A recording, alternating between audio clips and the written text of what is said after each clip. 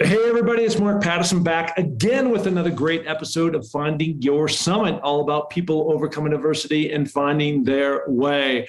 And before I get into today's amazing guest and fellow NFL player, I want to draw the attention to my website, www.markpattisonnfl.com. And of course, we've got a whole load of podcasts that are up there of incredible people doing amazing things, like my guest today. Actually, we've done 225 of these. And if you can go in and give a ratings and review on Apple, I would greatly appreciate it for the popularity of the show. More people need to be inspired, just like me, of doing really cool things in life and pushing forward. So that's very important for all of us. That's number one. Number two, we continue to raise money for my daughter, Amelia Everest. She's still in a fight. Many people are also in that same fight. All the proceeds go to Higher Ground. 100% of all those things. My daughter, of course, has dealt with epilepsy for the last 16 years, and she's getting to a point where she's now, I think, getting over the hump, and I think we're going to get her there. But of course, it has to do with the generosity of people sending in money, just like the Raiders have done, just like the NFL has done. So I'm very grateful for that. And finally, I continue to push the NFL film that was done on my Everest journey. Searching for the Summit. It can now be found on YouTube. Please go there, check it out. It's very heartfelt, and I think it was epic and well done by the NFL. So again, I'm very grateful for that opportunity and actually making the 7 summits and scaling to the top of Mount Everest this past May. And on that note, that very, very high note, we're going to jump into today's guest because he also stood on some pretty tall mountains himself. His name is Alan Ball. Alan, how you doing? I'm doing pretty good, man. I'm doing pretty good. A good day. A little cold here in Houston, but I'm doing good. Well, I got snow coming down here in Sun Valley, Idaho. So you're in Houston, I'm in Sun Valley, and two opposite ends of the world. But look, we're here. But the one thing that we are united on is our both love and passion for playing sports. We both have the very unique, amazing opportunity to be blessed to play in the National Football League at that level. As you know, only 1% of the people that start off as little kids actually make it that far. And I wanted to get to jump in because it seems like, going back and doing some research on you, like every level when you're in college at Illinois, you just kind of progressed. You did okay. You got to play as a freshman, sophomore, but you really excelled, your senior year. And the same thing in high school, winning the state championship and things like that. And so I'm curious, like, where did that confidence and where did that? I always go back to the same kind of theme with many of our guests. There was a mentor, or there was a coach, or there was somebody that pushed you. It could have been your parents. Could have been, your friends that you're hanging out with. There's one person in particular, but, where was that guiding light that helped you shine the way, that vision that you could actually play, and that confidence that we all have to be over the moon confident and cocky and everything else to be able to play, especially at the NFL level, to make that jump? Yeah, I think it's an interesting question that you asked me. I was just talking to my mother about this morning on our phone conversation. At every level, there were different motivations that I had, outside of, like you said, just being blessed with talent that the Lord gave me at a very young age and being blessed with the opportunities that he put in front of me. I think, in high school, for me, the challenge was always being looked at as the smallest guy on the field. So that always put a chip on my shoulder no matter what. So it was like I was always fighting out of the element of being looked at as the underdog. And so I think that developed for me over time into that's who I became. When I got to college, it was like, okay, I got recruited pretty high, but midway through, I had another coach come in, and looking back at my experience, that coach may have been the best coach for me. Ron Zook, when he came in, I can remember one of the conversations he had, one of our very first conversations was him challenging me in a way that I had never been challenged before.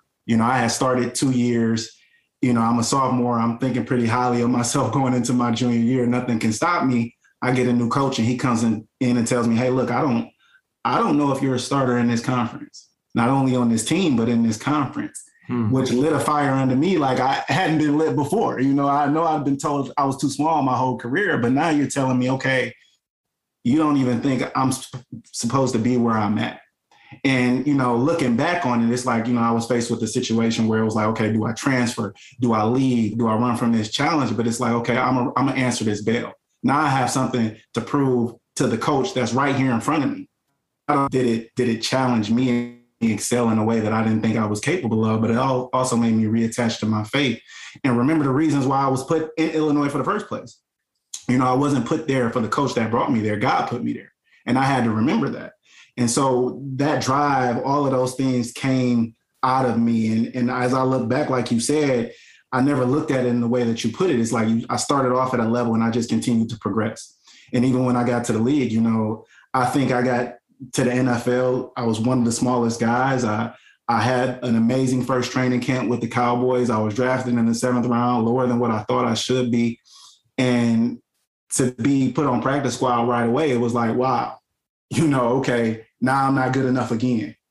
And it just lit a fire under me that continues to burn. And I think looking back on my football career, I think it's helped me now in my personal life and my career business-wise, because I can look at situations and just see how much better I've gotten. How when I really focus my energy, when I really give something my attention and I attach my faith to it, the things I can do. Mm-hmm. And I think that's not only helped me in football, but it's helping me in life right now. So, as I was talking to my mother, I told her, all of the experiences that I had in my life, I can honestly look back on now. And I have a story around them.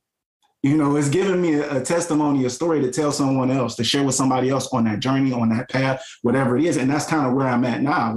It's finding a place to speak, finding a place where people can hear my voice to know, hey, look, been there, done that, came through it. Look where I'm at now. And, that's been something that's really important to me in my journey, is not only traveling it and overcoming these circumstances, but being able to look back, reflect, and share it with others. There's a lot to unpack, and I want to go back to Coach Zook at Illinois. Okay. So first of all, what is your size? Back then or now? Well, let's go back then. In college. So when I was in college, I was about 6'1", 165 pounds. Yeah. So you're a skinny, tall guy, relatively speaking. So that's hard to push around, obviously. Yeah. And you're a cornerback, I'm a receiver. So if you're some gunned up receiver, that's hard to, you're probably good on your feet, but that strength of the line of scrimmage, especially one-on-one, gets tough. It's tough. Right. So what was it about what Coach Zook took that he saw on film that he'd seen from your freshman year, your sophomore year, and now, like you said, you think you've got the world by the tail, you're a starter, all this stuff. And he's just like, and I don't even know, I'm not sure if you're made to be a starter. Like what was the gap between what he was looking at and what you needed to become? Well, I always had the fighter in me. I can remember at a young age, that's why my dad took me out on the football field. He was, I was in school, I was aggressive. I was on the basketball court. I was fighting people during the basketball court. I was the aggressive kid, the little size aggressive one. So he was like, you got this aggression. We're going to put you on the football field and just see, what happens. And so I always had the fighter in me. I always had what we call in the league when we played, that dog in me. That dog on the special teams. I always had that in me. That was just in me. That heart was there. But in college, I wasn't connecting the dots with the skill. So I had the dog, but I wasn't putting the prep work in the film room. I wasn't paying attention to detail with my footwork. I wasn't paying attention to detail on how to be a little corner and be able to press and use my size to my advantage. So there were things that I had that were in me that were innate, that I was given from birth. I was just blessed with, but I wasn't taking the next step when it came to, okay, now what's the skill piece of it? Yeah, you'll fight every guy that comes out here. Yeah, you'll give your last to the end of the play every time, every snap. We know you'll run from this corner of the field to that corner of the field every chance you get. But what are you doing skill-wise to match it? And I think that's where he stepped in and said, hey, look, there's nothing wrong with you. And now looking back, I can see it. He was saying there's nothing wrong with you. Your level of play doesn't match where you're at right now. You're a Big Ten corner. Your level of play needs to match what I look for in a Big Ten corner. Not your size. That you can be whatever size you want to be. I know you had a fight in you, but now what are you doing to take your gameplay to the next level? And I think with him, sitting me down as a junior, the first couple of games after I've been starting, that's wake up. That's what can I do different? Not I talk to younger guys now because my first thought wasn't to escape. It wasn't to transfer. It wasn't to leave. It wasn't to run. It was to, how do I prove you wrong? And I think that it created a habit for me, and that habit is the discipline of doing what I need to do to silence people around me in terms of naysay. Yeah, it's interesting because today's game has really transformed at the college level. And this is what I mean by that, is that they've now introduced this whole thing called the transfer portal. Happened a couple of years ago, right? So essentially those kids that go off and things aren't going quite right, they can just check out and say, you know what, I'm out of here. I'm going to some other college. And it's happening left and right. It's kind of become the new recruiting tool for many of these different colleges that are out there to go find these kids that maybe a chip on their shoulder or something didn't go quite right, but there's still a 4 or 5 or 3-star or whatever that come out. And so it's interesting. I go back to my situation and I think, as I was researching on you, we are very similar in more ways than you know. And one of those things, we're both 7th-round draft picks. We both had our highs and our lows in the NFL, cut, traded, brought back, all that kind of stuff. Back in my day, they hid you on the injured reserve, and then they developed this practice squad thing that you were on. Either way, I would have either been on the practice squad or you would have been on the injured reserve and told to go down, right? Yeah. But however you want to split it, it comes up fairly equal for you and I. And I've thought a lot about this, and that is this. Is when I got to the University of Washington, school I played at, I found myself way in over my head. I was too small from the standpoint, and not my height, but just like you, I was too skinny. I couldn't bench anything. I couldn't push people around. I didn't have the body to play in what is now the Pac-12. And so the point of all this, and I think the point of what you're trying to say is that this coach challenged you and just go, look, you're not playing here unless you get your body, your mind, and your soul all in one place to play at what I consider my standard is that Big Ten level. And the same thing happened to me. If I hadn't dug in, I had my moment of truth. I remember it was yesterday, it was my freshman year. And I was just I am clearly not going anywhere. This is I can choose door A or door B, and it was my choice. I could either quit and go home, or I could pick myself up. And here's the whole thing about what you had to go through and what I had to go through is that there is no certainty that if you did X, Y, and Z, that was going to equate to you becoming a starter. And for me, ultimately becoming a starter, at the University of Washington. But I had to put in the work and I hadn't really understood what that had meant up until that point, because things in high school, especially, were very easy for me. Just like you went to the state championship. You made one of it. So it's really interesting, the parallels between your career and my career. And because you didn't have that quick out, the transfer portal, to go and dash off to some other school that would have been flashing we'll start you and you're going to be all world and all this other kind of stuff. But it actually served you much better in life of where you sit today as a retired player and the life lessons that you took along the way. Absolutely. Absolutely. And like you said, looking back on it, looking at life and because I can, Mark, for years, even when I was playing, I can remember Coach Zook getting a job in Green Bay as the special teams coach.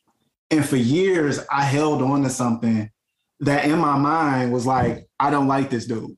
You know what I mean? This dude benched me. This dude told me I was nothing. This dude made my life a living. But looking back on it, he was placed in my life for a reason.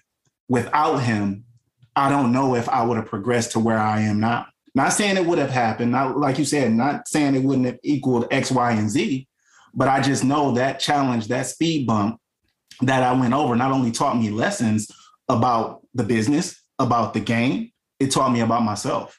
And now looking back, I haven't spoken to Coach Zook in years. But hopefully maybe he may see this podcast, and you might want to have him on. But you know what? I appreciate you.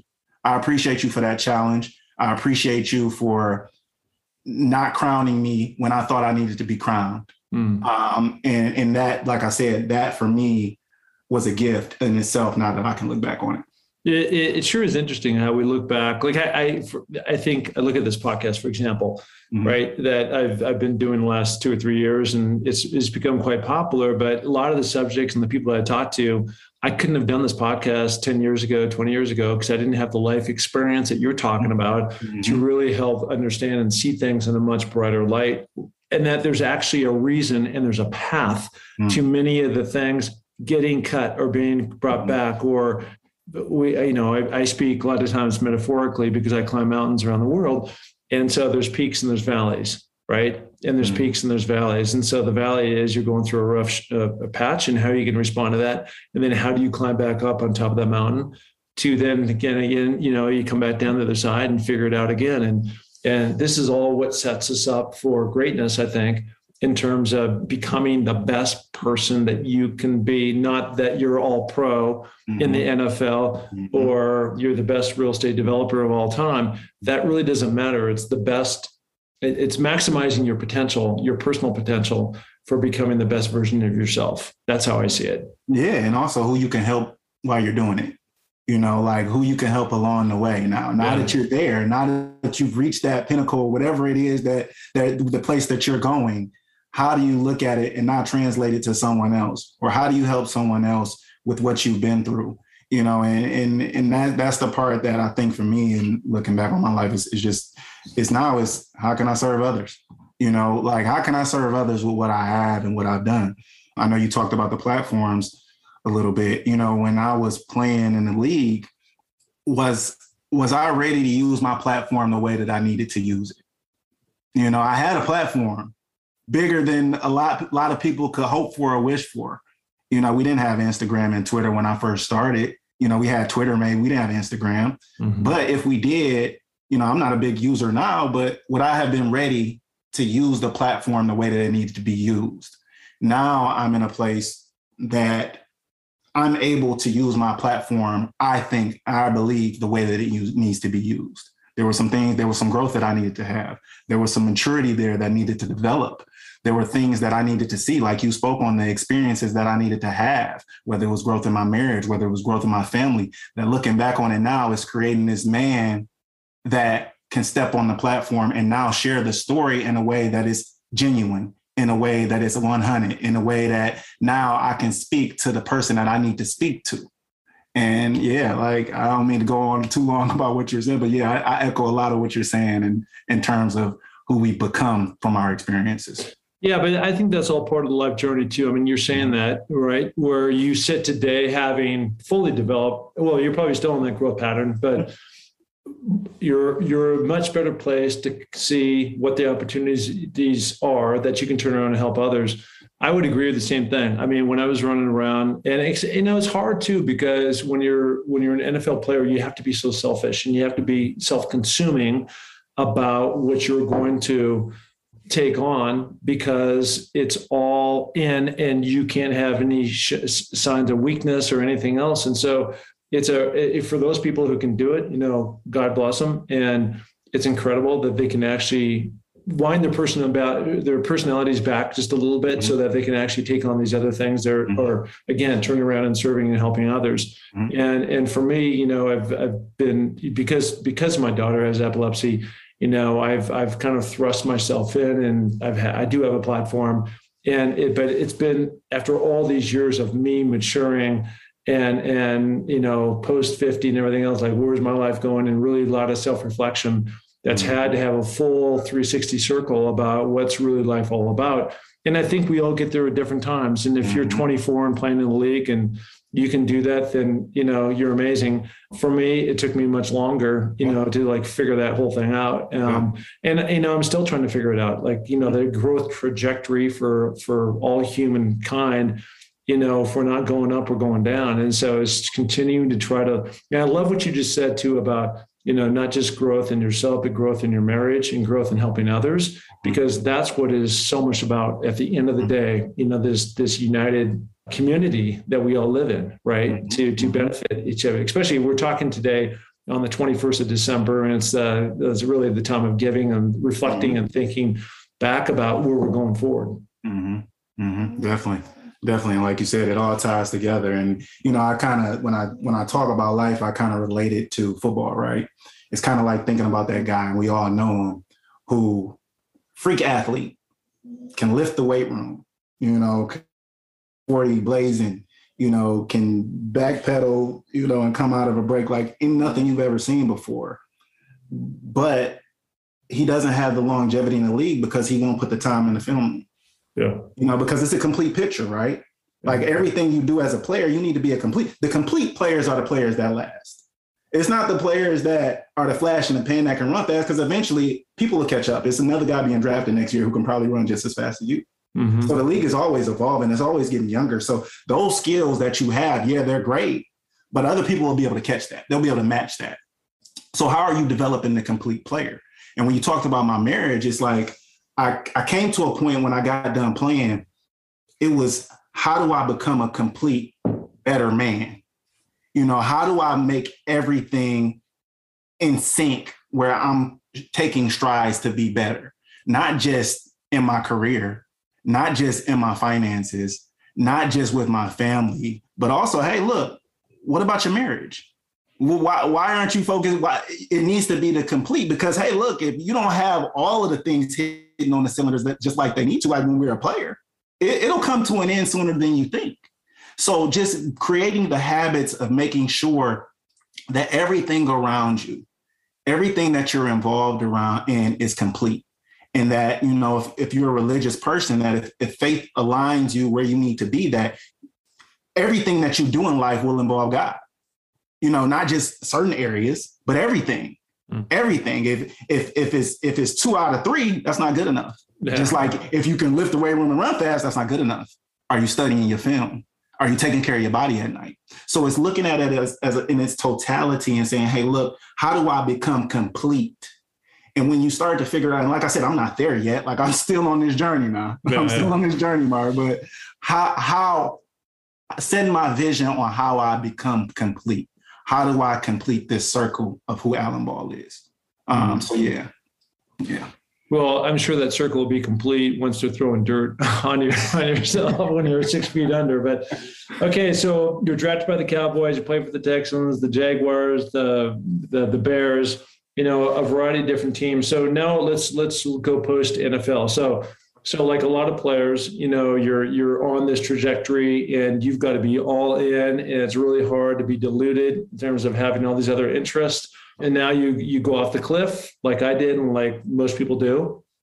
And how did you prepare yourself for life after football? For me, it took me a couple of years before I found my way again.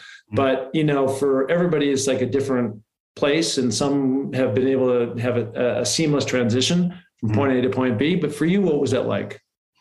I did things earlier in my career to prepare me for it to be easier than what a lot of people have to go through. I think one thing that I did, and I talked about it a lot, and this was actually a path that I kind of drifted off on when I first got done, was speaking about financial literacy and understanding finances. I think throughout my career, I can remember telling my advisor, one of the first meetings we had, I told her, look, if I give you $1 and I turn my back, if I come back a week, 3 weeks, 4 months, I don't care what I got. I want to just see $1. Mm-hmm. I don't care where it goes from there, but I want to come back and at least be able to see $1 because I put that there. And so that was my mind, my thought process in terms of saving, in terms of investing. It was, hey, I just want to save it. I just want to save it. So I think that was the first step for me. So when I was done playing, I think I did a relatively good job. Not perfect by any means, because, I can look back and look at some of the things I paid for and spent that, look, I wish I could get that money back. But at the end of the day, I prepared myself in a way that I gave myself a little bit of time and a little bit of leeway when I got done to say, hey, look, I can venture off and coach for the next 2 years without worrying about how much it's going to make.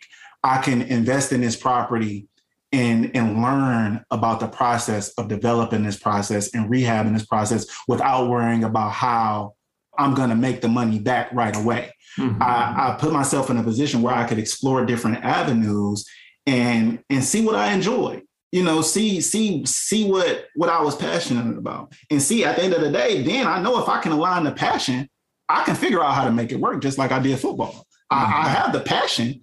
Now I know how to make it work after I had a passion for it. That's without a doubt. Like I align my faith, I align my attitude, I'm good. after I figured that piece out. So I think the transition for me, it kind of, it went through I had an exploratory stage, it was some moving parts in there. I was a little bit of everywhere when I first got done.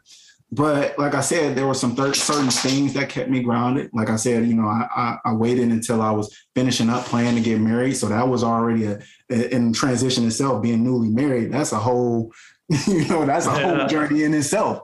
But, fortunately enough, me and my partner always talk about marriage. It's like, look, it's like buying that property. If you buy right, you always good.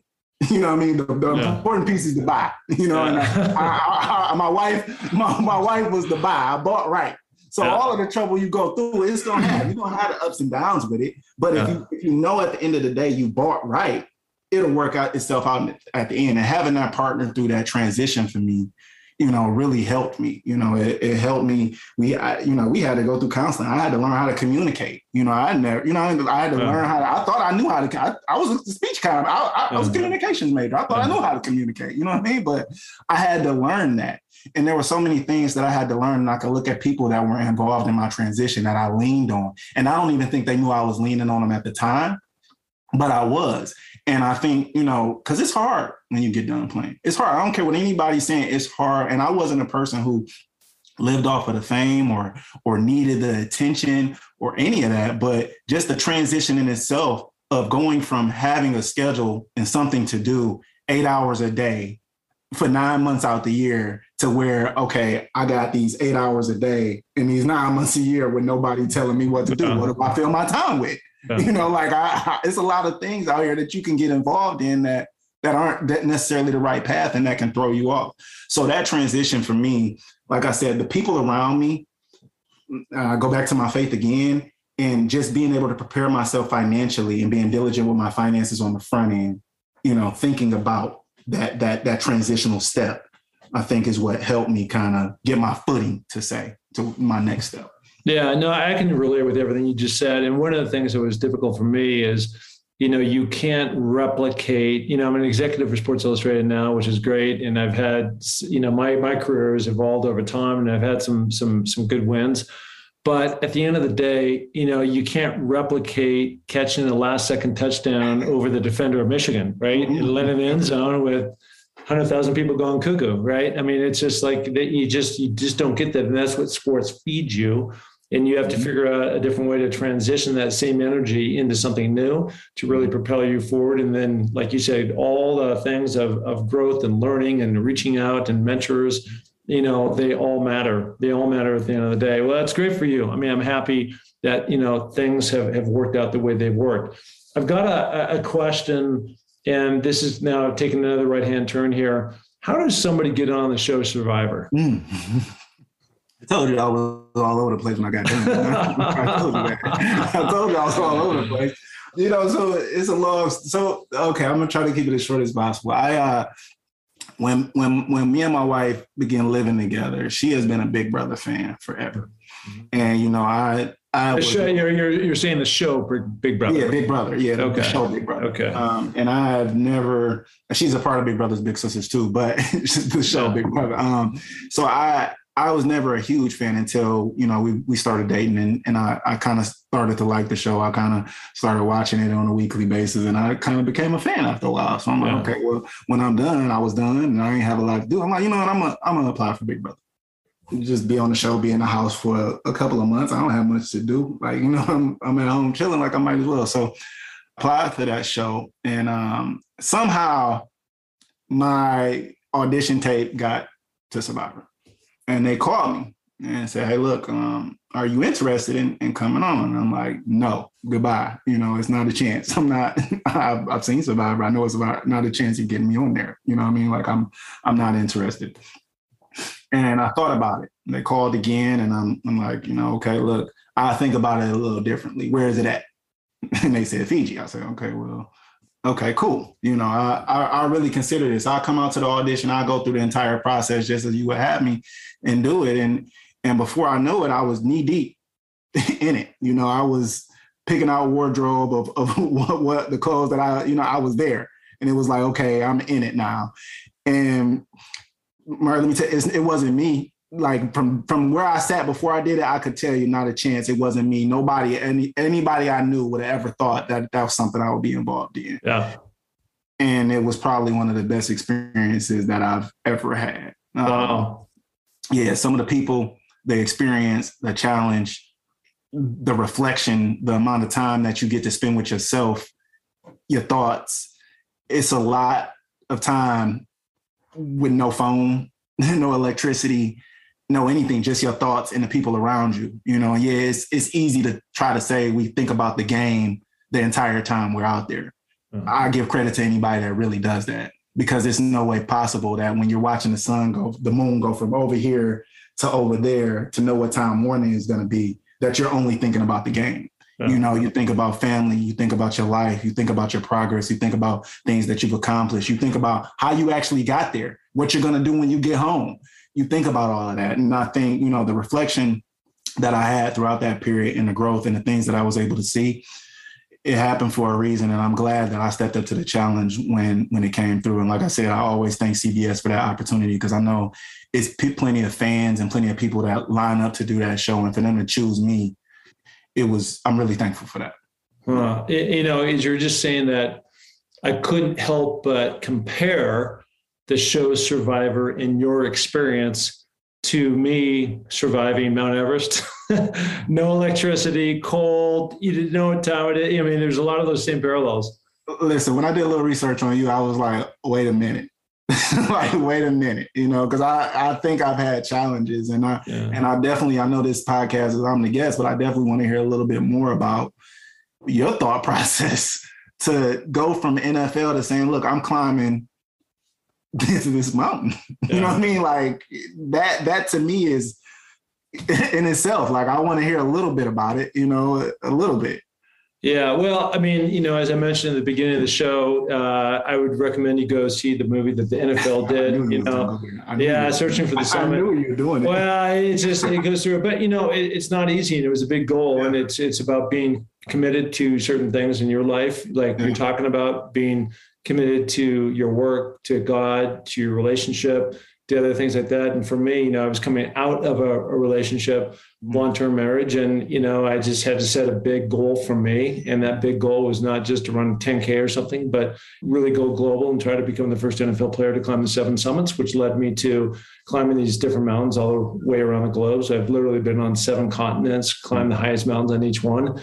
And the grand finale was Mount Everest. And because of COVID, because of bad weather, because of other things, it took me 9 years to complete a 7 mountain, you know, journey. And so, you know, the parallels that you were talking about before is that when you are way out there and you're where you can't, there's no cell zones or anything, you know, there's a lot of time for reflection. And so for me, the mountains, probably more than anything, really helped with a lot of healing that I had to go through, and just really reflecting on my life and where I wanted to go and how I wanted to see kind of this last chapter, you know, play out for me. And so, you know, really dug in, and now I'm kind of going through this next evolution of what's next, because I took on this massive goal, I accomplished it. And now it's just like, okay, now we're going to phase B, and I'm trying to figure out exactly what phase B. I'm gainfully employed. I do my podcast. I'm involved in philanthropy. You know, I do things like that, but that's not enough. I've got to be challenged physically in some kind of way. And that's what really helps. It's not even about the accomplishment, like the top of Everest. It was the journey, in my case, 2 years of working out, doing all my thing, to make that NFL roster, to climb that mountain, right? To see that vision that both you climbed your own Everest, making the NFL is Mount Everest, right? Yeah. And so net, you know, that's where I was, and that's where I'm kind of going as I kind of look into 2022 and beyond. Like, how does that look for me exactly? That's dope. No, that's dope, man. And it's kind of like, it's how, and I know it's a challenge. It's how do you set that bar higher than the bar that's, you know, you've already set? How do you get higher? Yeah. You know, and how do you, because we're all about challenge, and we're all about risk, and we're all about accomplishment, you know, and at some point, and it's funny when you think about the league, and I don't know your stance on it. I can look at my career and I can honestly tell you at no point in my career until probably before it came to an end did I ever play and think about money. At no point did I ever think about money the entire time I played until the end of my career. And honestly, when it came to an end, that's when I started thinking about how much I was making. The checks, throughout my career, it was always for me about the challenge. About the struggle, about the fight, about this next play, about me being here and trying to be the best that I can be, proving somebody wrong. It was always about the challenge for me in terms of playing the game. And that now is the transformation now is like, what's the challenge? How do I take a bigger step than what I just took? Yeah. And hearing you talk about it, it's like, man, like, after you go through the 7 Summit, it's like, what's your next challenge? I can see, like, in terms of what you're doing in philanthropy, in terms of the steps you're taking, in terms of being gainfully employed, in terms of all of the things that you have that other people will look and say, you know what? You got it going on. You all right. Yeah. You know what I mean? Like, you probably accomplished more than I could dream about. But for you still got it like, well, what's next? Yeah. And that's what's us from a lot of people. And when you look at the similarities that us as former NFL players, us as NFL players in itself, we challenge ourselves in a way that a lot of people can't understand. Now, for what reason we do, it might not always be the same. Where that nature came from for you may be different from me. Mm-hmm. My childhood, my upbringing was different from yours. But one similarity that we have and that you just spoke about and that I can relate to is you finding that challenge, even though you just came off of another challenge that a lot of people would say, man, you've accomplished everything. But it's like, yeah, but what's next? Yep. So, yeah, I can definitely hear that, man. I can echo that for sure. Well, listen, let me ask you this. Where can people find you at? I'm hard to find, Mark. No, you are. It took me some digging. I'm hard to find, man. Well, that's okay. You know what? I actually wore this shirt, Developing Great Athletes. I got a partner who he has his own program in Nashville, Tennessee, and they do some great things with youth and volunteering in the community. They just had an event this weekend where they have 45 volunteers of student athletes, high school and pro, giving out food and providing clothing for the homeless. Just what he instills in some of the guys that he's worked with that have gone from high school to college and even pro. He's doing some great things. I think the place you find me is behind other people, man. You're not going to see me on Instagram. You're not going to see me, doing other things.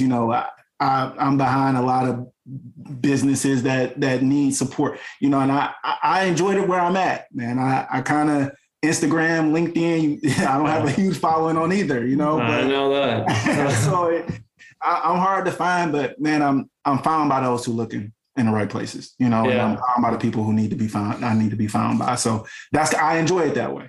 And the people that are looking, they'll find me. No, just like I did. I found you in the NFLPA newsletter that came out. Listen, I want to say this with 100% certainty.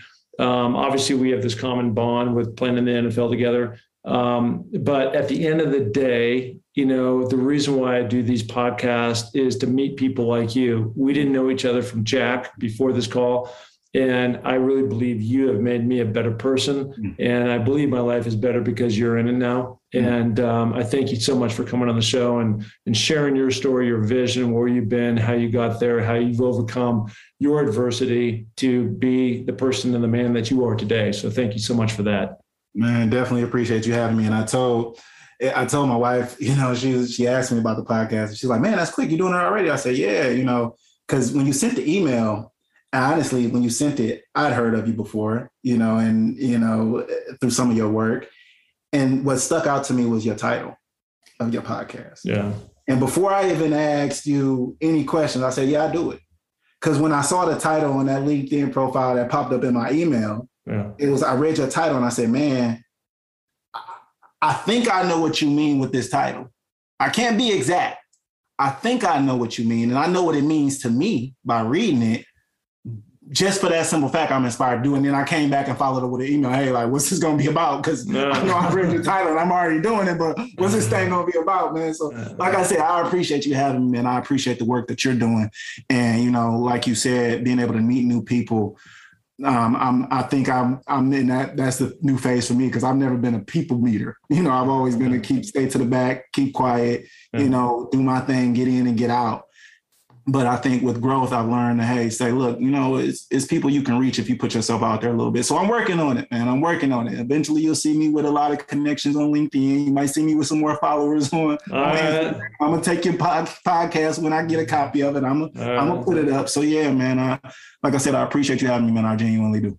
All right, buddy. Listen, appreciate you coming on, and nothing but the best for you over the holidays here. And so on that note, we'll close it. He is the one, the only Alan Ball. Thank you so much. I appreciate you, man. You got it. All right.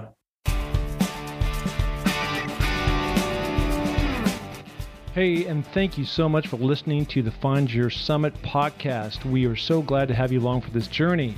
And if you enjoy the show, please tell a friend, share it on iTunes, spread it to the planet. We're looking to broadcast this to every person that is out there because, as you know, everybody has their own summit that they're going after. Okay, if you're looking to follow my journey, you can find that through my social links on markpattisonnfl.com. That's Mark, M-A-R-K, Pattison, P-A-T-T-I-S-O-N, NFL.com. So, until the next podcast, just remember, clear eyes, full hearts, and remember, it takes a little more to make a champion, so make it happen. Thank you. Bye.